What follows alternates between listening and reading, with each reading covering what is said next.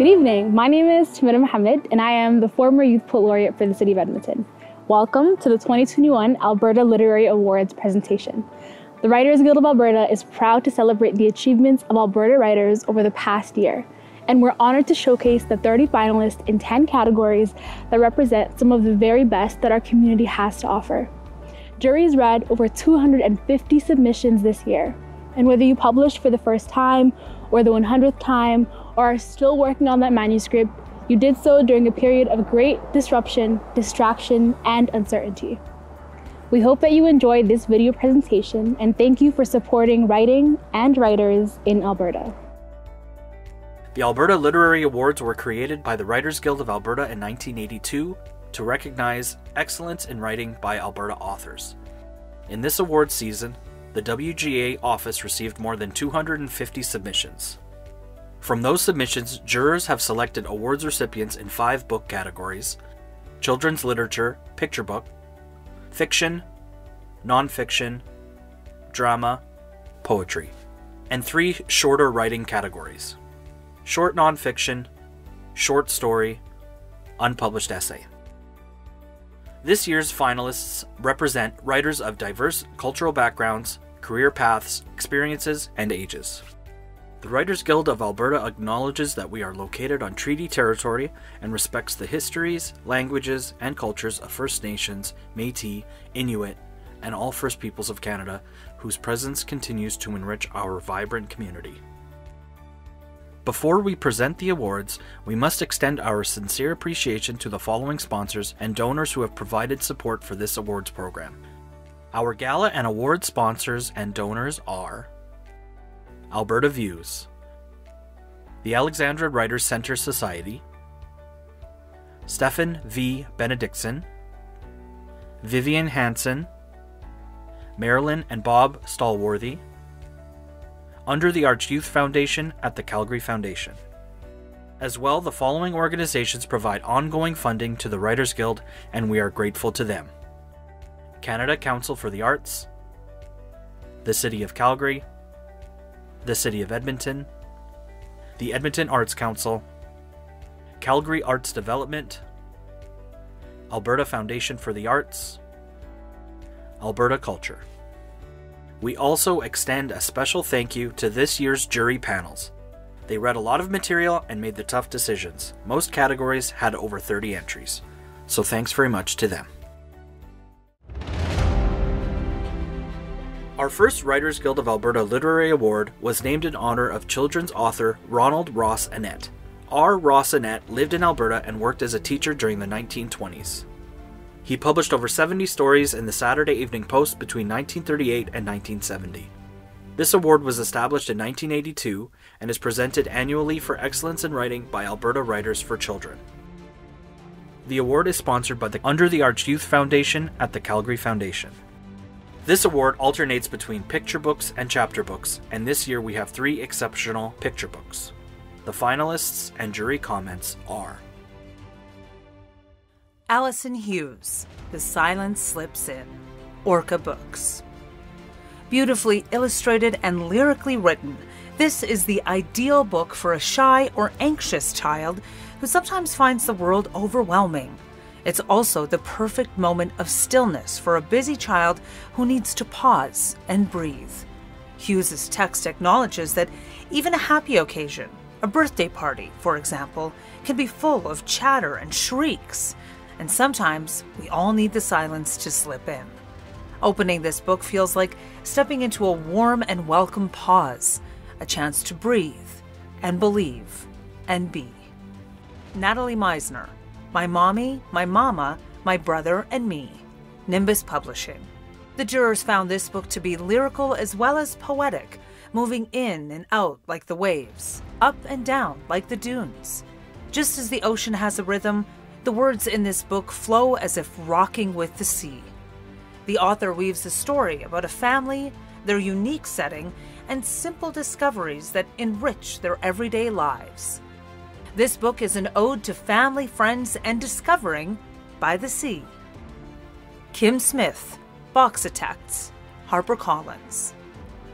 Boxatects is a delightful read that will fully charm and engage its audience. It demonstrates multiple ways of expressing creativity and shows what teamwork can achieve, all while delivering full entertainment. Children sorry to see the story end will be enchanted to discover detailed back matter, including an experiment and instructions on how to design and build unique cardboard structures. This book is full of energy. Congratulations to Allison Hughes for her winning book, The Silence Slips In. Hi everyone. Thank you so much for this honor. I want to thank the Writers Guild for the honor, and I was just delighted to be nominated with Natalie and Kim, who wrote such beautiful books. I want to thank my editor, Liz Kemp, and the whole pod at Orca Book Publishers. They've done a wonderful job. Ninon Pelletier, the illustrator, who we sent off with the impossible task of drawing silence, darkness, noise, and she did such a stunning job. So thank you, Ninon. Also, thank you very much to my writer friends, you know who you are, and my family, Mitchell, Kate, Ben, Sam. There is no one I would rather be locked up with. Thank you, everyone. Our next award presentation is the James H. Gray Award for Short Nonfiction. This award is presented for an outstanding literary short nonfiction piece written by an Alberta author and published in a magazine, newspaper, or anthology. This award was established in honor of Dr. James H. Gray, who wrote more than a dozen books that profiled Western Canadian experiences and history. James H. Gray was inducted into the Alberta Order of Excellence in 1987 and the Order of Canada in 1988. The award is supported by Marilyn and Bob Stallworthy. This year, our finalists and jury comments are Tim Bowling, The Floating Library, Queen's Quarterly.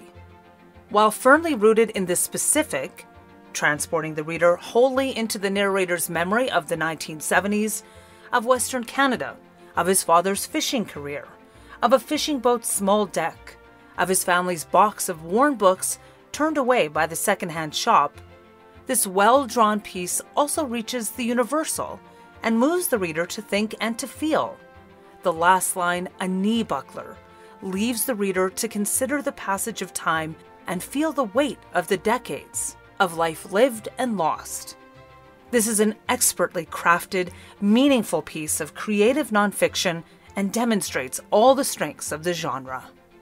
Omar Mualim, January 8th, 2020, Edify Magazine. This piece of expertly crafted literary journalism demonstrates the power of storytelling. In this text, the author was able to take a tragic public event and bring it into the intensely personal. In doing so, the work demonstrates the scope of the crisis in a way that a reported event, even one that dominates the news cycle for a time, falls short. The piece is seamless in craft, so well constructed that the reader is able to grasp complex historical context while remaining in scene and feeling the gaping loss of life that occurred on January 8th, 2020. Debbie Waldman, The Boys of Summer, Tablet Magazine.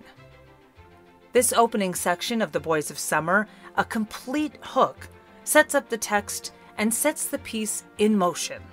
The spare scene work is so well drawn and placed that it is lasting and demonstrates the author's skillful ability to balance showing and telling. This is a piece about baseball, about connections forged through time and place, about tragic loss, and about coming to know someone even after they're gone. Congratulations to Tim Bowling for his winning story, The Floating Library. The Howard O'Hagan Award for Short Story was established in honor of accomplished short story writer Howard O'Hagan. Known as a mountain guide and wilderness explorer as well as a writer, O'Hagan authored 2 novels and 2 collections of short stories. This award is sponsored by the Alexandra Writers Center Society. This year's 3 finalists and jury comments are Gabe Calderon, Anne Wanikajigan, Arsenal Pulp Press. This is a fresh and ambitious fusion of a familiar post-apocalyptic scenario with the storytelling traditions of the Algonquin, Anishinaabe-Moan, and Mi'kmaq-Ilnu peoples. The self-referential power of stories, the way Anwani-Kajigan invites the reader into its new mythology, and the ultimate triumph of self-definition over colonial narratives, combined with vivid images, a poignant backstory, and an urgent dilemma to create a sophisticated and satisfying piece of speculative fiction. This story offers a different, better answer to that terrifying question: where are we headed? Lee Kavern, Players, Grain Magazine. Players is a clever and stylish study of a teenager's oscillating loyalty between her mother, her father, and her preferred brand of cigarettes. A witty, irresistible narrative voice carries the reader through an evening of petty family dramatics. Vulnerable, engaging, and funny, the distinct voice and style makes this complicated and intimate story about family relationships shine. Stephanie Tamagi, Fur Hat, Exile. A sad and beautiful story of kindness and resilience in the face of trauma and abuse, skillfully rendered through its evocative images and understated voice.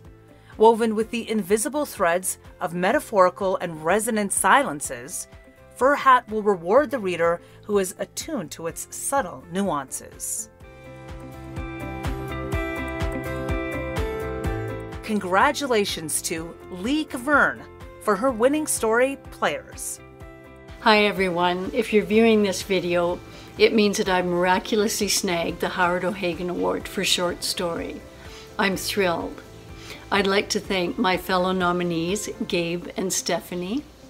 I'd like to thank the Alexander Writers Center for sponsoring and supporting short story writers everywhere, on the list or not. I'd also like to thank the Writers Guild of Alberta. Where would we be without you? The Writers Guild's Award for Poetry was established in honor of Stephen G. Stephenson, who immigrated to Alberta in 1889.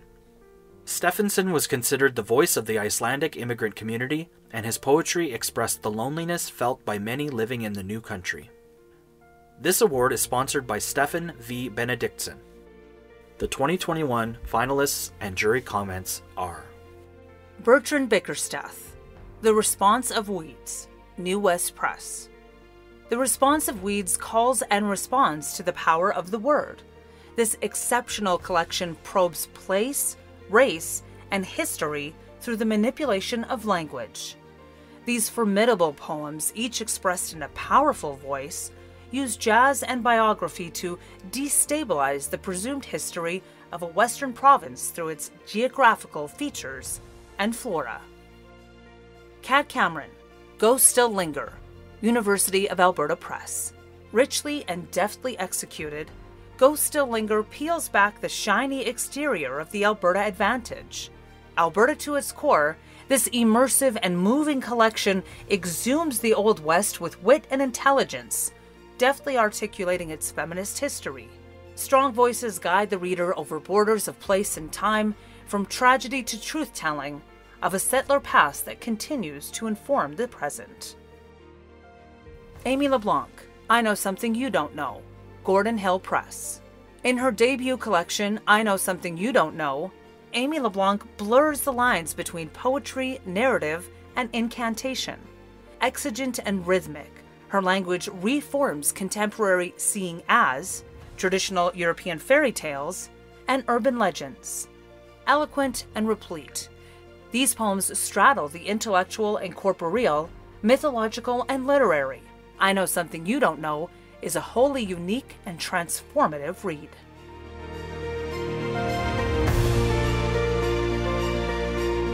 Congratulations to Bertrand Bickersteth for his winning book, The Response of Weeds. That's my surprised face.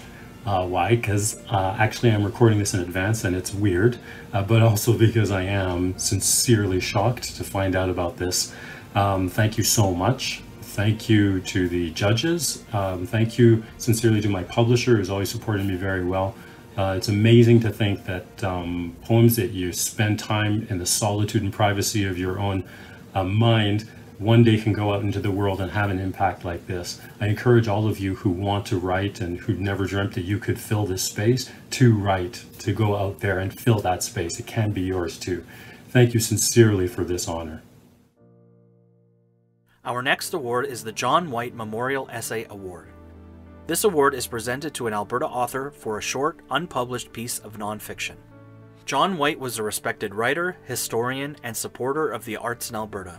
He was the curator of Banff Heritage Homes, a foundation agency of the White Museum of the Canadian Rockies in Banff. A poet, columnist, writer, and filmmaker, John wrote several books and contributed to many anthologies, magazines, and other media. This category, the John White Memorial Essay Award, offers a prize for unpublished work. We believe that this supports both emerging writers and established writers who have ventured into new territory or taken on a new writing challenge. This award also employs a blind judging process. While the jurors are deliberating over the essays, they do not know the writers' identities. This year, our 3 finalists and jury comments are: Janie Edwards, Meditations on Tenderness in a Time of Plague. An incisive and intimate meditation on tenderness, exploring the human condition at its most finite and vulnerable level. Exquisitely crafted with poetic prose, arresting imagery, and a commanding execution of form, this essay managed to universalize the personal, with musings that varied from violent and stark to fragile, and of course, tender. Peter Midgley, Bird. Comical, poignant, and quick-witted with undertones of pathos, this essay has it all. Tight prose, wicked dialogue, and highlight reel comedic timing.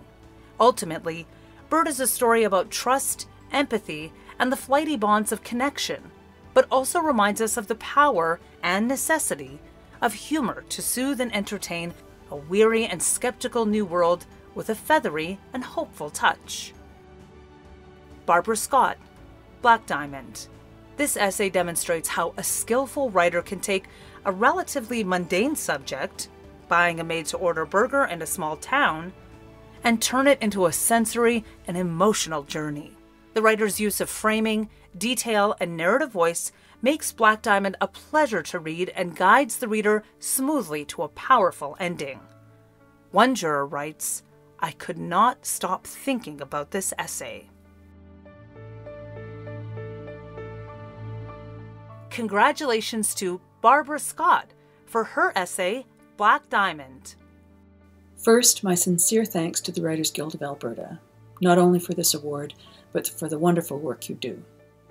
To my friends and mentors in the writing community, and to my husband Keith, for your unwavering support through the years, my deepest gratitude. I am truly blessed. Thank you all. The Drama Award was established in honor of Gwen Ferris Ringwood, whose first published play, Still Stands the House, was the most performed one-act play in Canadian theatre. Ringwood was awarded the Governor-General's Medal for Outstanding Service in the Development of Canadian Drama. The award is supported by Alberta Views, and we thank them for their support.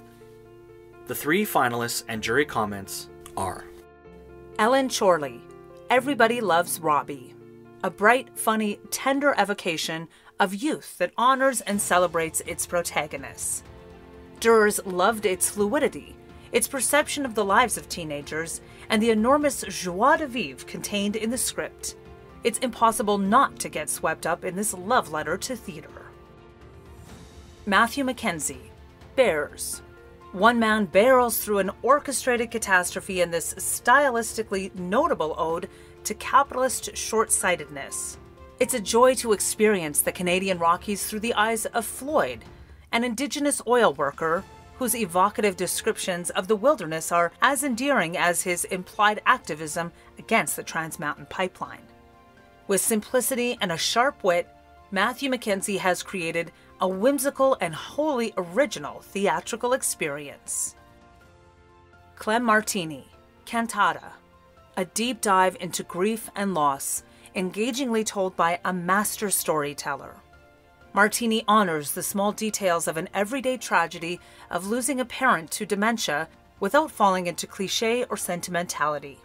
With exceptional care and vulnerability, Clem Martini takes us on the emotional journey of a family navigating health crises in the frustrating absence of much-needed supports.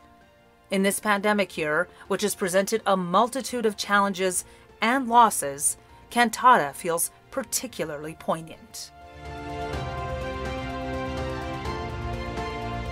Congratulations to Ellen Chorley and her play Everybody Loves Robbie. Hello to the Alberta Literary Awards. My name is Ellen Chorley and I am the playwright of Everybody Loves Robbie.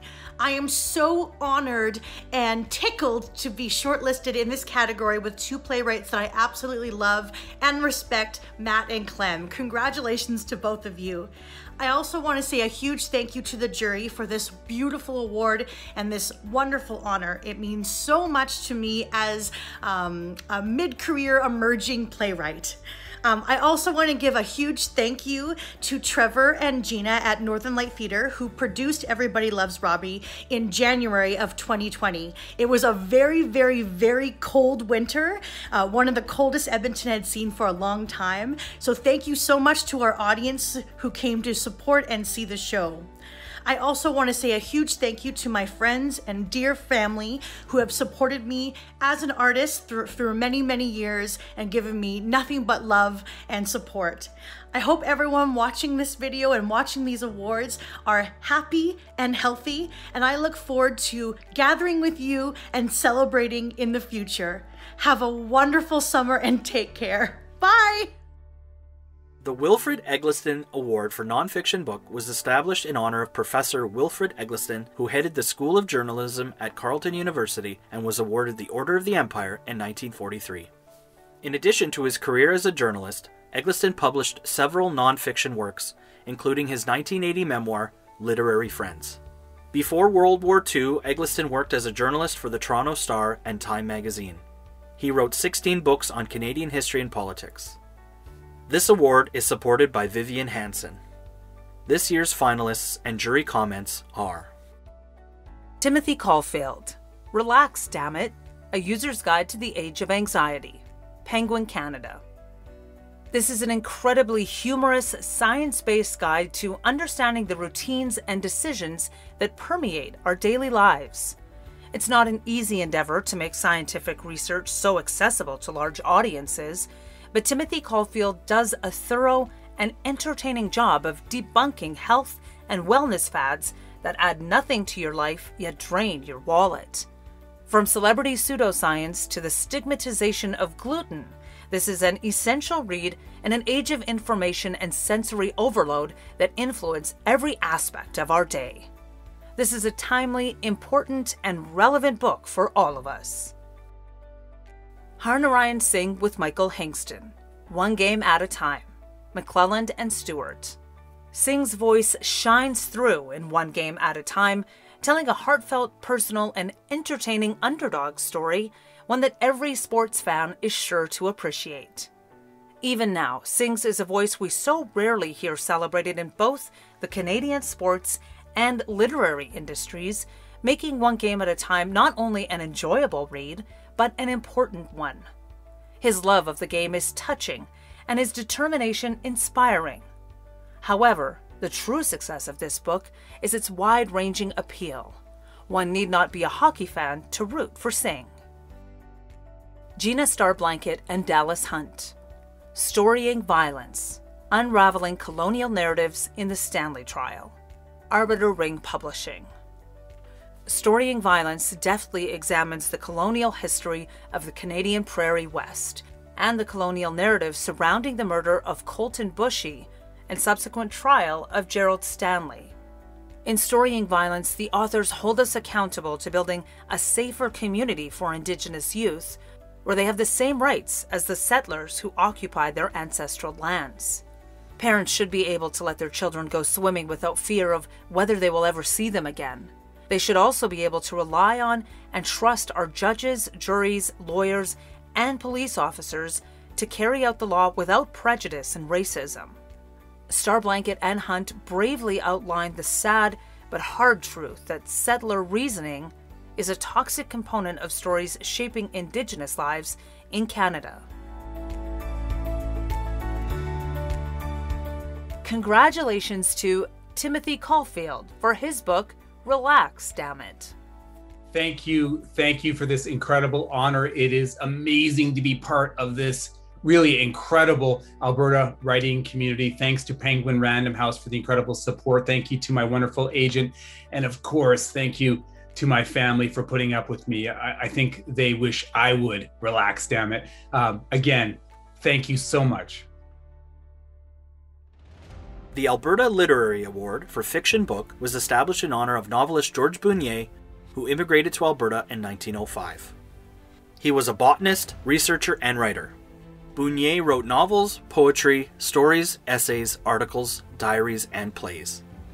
At the age of 100, he was awarded an honorary doctorate from the University of Alberta. The finalists and jury comments in this category are Katie Bickle, Always Brave, Sometimes Kind, Touchwood Editions. This is a beautiful, character-driven exploration of contemporary life in Alberta. Katie Bickle shows her sophisticated skill as a writer by writing convincingly from multiple points of view and in constructing chapters that work as a novel and can be read as standalone stories. The prose itself sings.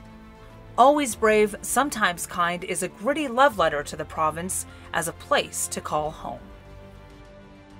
Will Ferguson, The Finder, Simon & Schuster. This exuberant tale of people adrift and objects misplaced leaves us mesmerized. Will Ferguson's world of obsessive anti-heroes nurturing thwarted dreams and meticulously researched exotic locations lingers after the last page. Anne Lapointe, And This is the Cure, Anvil Press.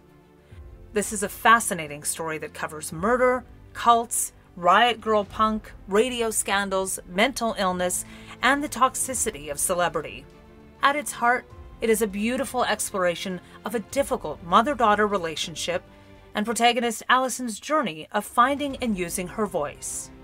This is a wildly original novel that deserves wide readership and attention. Congratulations to Katie Bickle for her winning book, Always Brave, Sometimes Kind. If you're watching this, it's because my novel, Always Brave, Sometimes Kind, just won the Georges Brunet Fiction Award. In that case, thank you so much to the Alberta Literary Awards, including the Writers Guild of Alberta. Thank you to my publisher, Brindle and Glass, a subsidiary of Touchwood Editions, and especially the team that helped me bring this novel into the world, Taryn Boyd, Kate Kennedy, and Tori Elliott. Thank you, of course, to my dear friend Margaret McPherson, who we joke acted as the midwife of this novel. Thank you to my children, Kaylina and Chloe Bickle, and to my husband, Freddie Bickle, for all your support over the many years it took to create this work. The WGA wishes to congratulate the finalists for the 2020 City of Calgary W.O. Mitchell Book Prize. The winner will be announced at the Calgary Awards in mid-June. The Robert Kroetsch City of Edmonton Book Prize was established by Edmonton City Council in 1995 and is administered by the Writers Guild of Alberta. The prize was renamed in 2011 after the late Robert Kroetsch, who is best known for his Governor General's Award-winning novel, The Stud-Horse Man. Entries are judged by an independent jury recruited by the Writers Guild of Alberta. The winning author will receive a $10,000 cash prize. Audrey's Books is pleased to support this award in cooperation with the Edmonton Arts Council. The three finalists and jury comments are Tyler Enfield, Like Rum Drunk Angels, Goose Lane Editions. Tyler Enfield beckons to our Albertan roots of cowboy culture through his vivid depictions of a wilder West, through evocative use of surprise and youthful romance, threaded with some magic and stunning landscapes.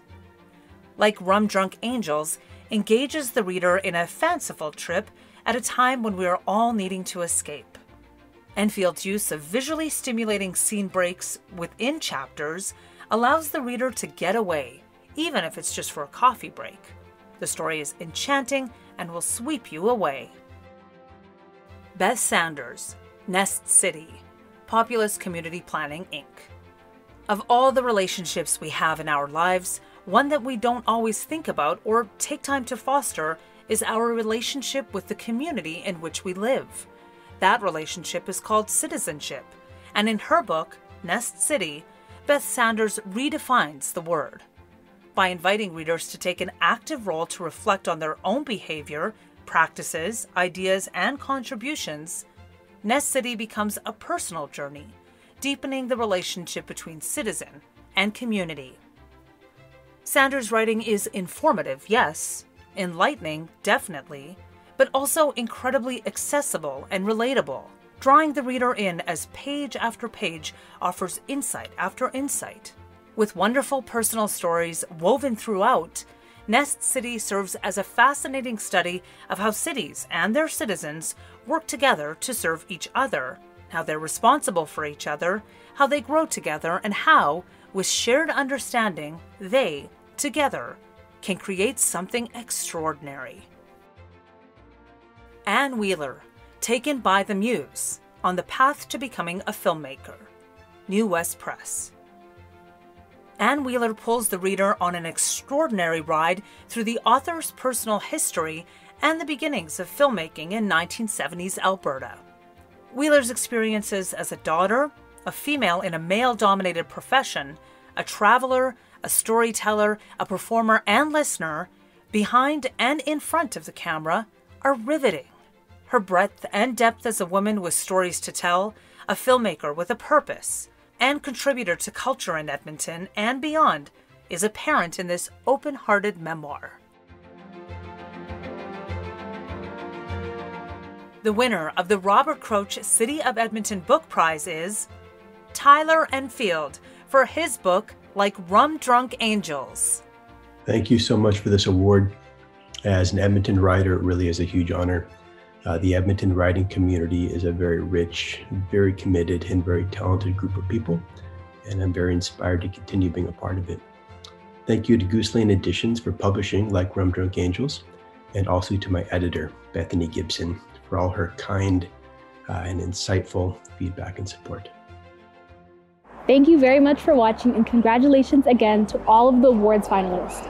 We know that the time will come very soon when we're able to create, celebrate, perform, and enjoy literature together in person. Until that day comes, we hope you stay safe and healthy and continue to support writers in Alberta virtually or from a safe distance. Thank you to the WGA staff for their hard work in putting events like this together, especially Executive Director Carol Holmes, as well as Dee Bentley, Valmai Gogan, Ellen Kartz, Sadie McGilvery, Mike McQuire, and Jason Lee Norman. Thank you to Real Story Communications for their video wizardry, and one more time to our award sponsors and supporters. My name again is Tamir Mohammed. Good night.